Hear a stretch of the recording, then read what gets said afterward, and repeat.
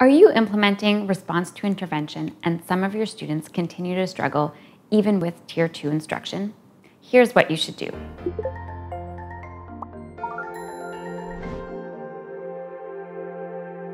Hi, I'm Julia Ferrari. I'm an expert on learning disabilities and education at the LD Institute, and I'm passionate about ensuring that students with LDs reach their full potential. Today, I'm going to talk to you about Tier 3 instruction. RTI is a framework for efficiently meeting the needs of all students, in particular those with or at risk for learning disabilities. Within RTI, students receive instruction that is closely matched to their needs in increasingly intensive tiers. If you would like to learn more about RTI, please check out our video titled Response to Intervention. What is Tier 3? In Tier 3, students receive individualized, evidence-based intervention in the area in which they struggle. Intervention is usually provided by a special educator, resource teacher, or some other specialist. The purpose of Tier 3 instruction is to provide intensive, individualized instruction to students who continue to struggle despite receiving Tier 2 instruction. Tier 3 provides remediation to facilitate the acquisition of skills. Who receives Tier 3 instruction? If Tier 1 and Tier 2 instruction consists of high-quality, evidence-based practices that are implemented with fidelity, we would expect that 1 to 5% of students need Tier 3 instruction in order to be successful.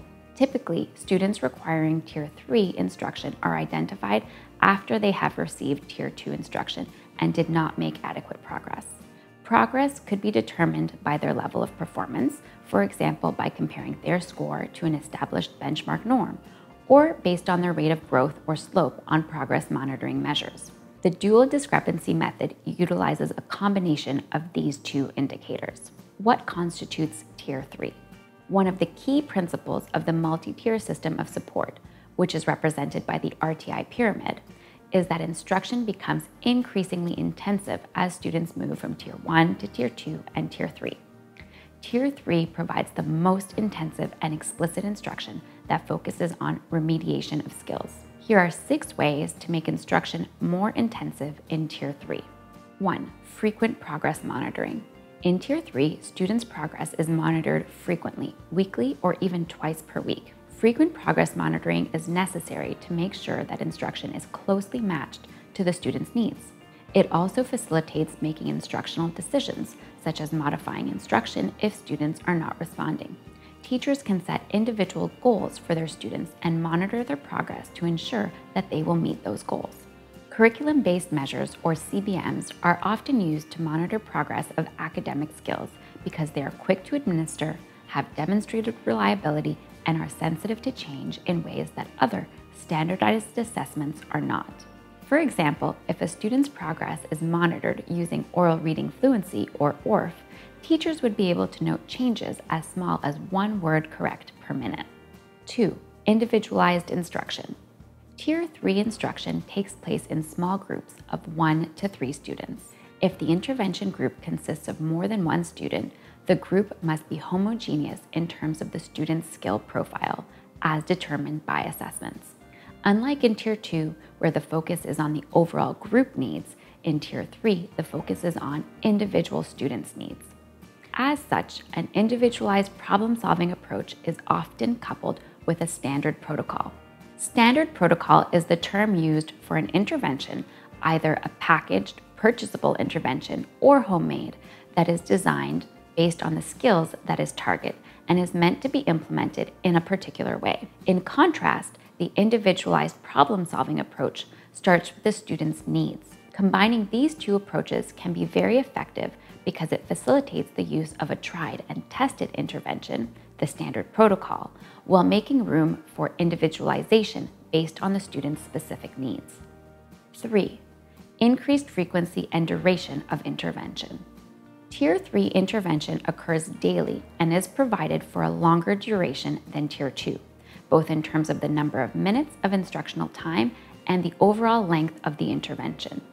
Instructional time can vary between 40 and 120 minutes per day, and the intervention can last upwards of 20 weeks. 4. More opportunities to respond.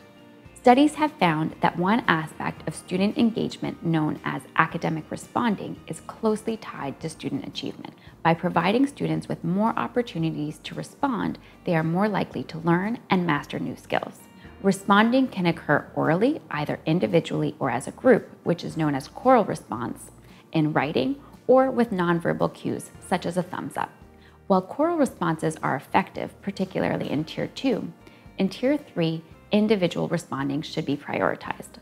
In Tier 3, we aim for 8 to 12 opportunities to respond per minute to ensure a very high level of engagement, which allows students to consolidate new skills. 5. Error correction. In all 3 tiers, providing students with corrective feedback is crucial and helps to ensure that they do not continue to make the same errors in the future. The distinction in Tier 3 is with how explicit the feedback is. For example, in Tier 1, feedback may be a general prompt. In Tier 2, it may consist of a more specific prompt. For example, to look again at a word that was read incorrectly. However, in Tier 3, direct error correction is provided. For example, that word is cake. What word?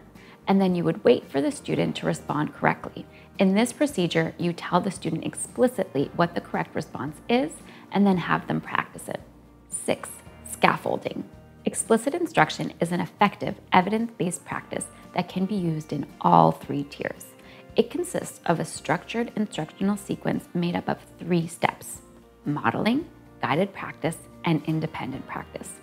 In Tier 3, students require additional teacher support or scaffolding during guided practice. As well, the guided practice or we do step must be extended to ensure that students master new skills. Tier 3 instruction provides intensive, individualized instruction to a small number of students who continue to struggle even after they receive targeted support in Tier 2. For more information about tiered instruction, check out our videos on implementing Tier 1 and 2. As well, you can find information on RTI more generally in our introductory video titled Response to Intervention.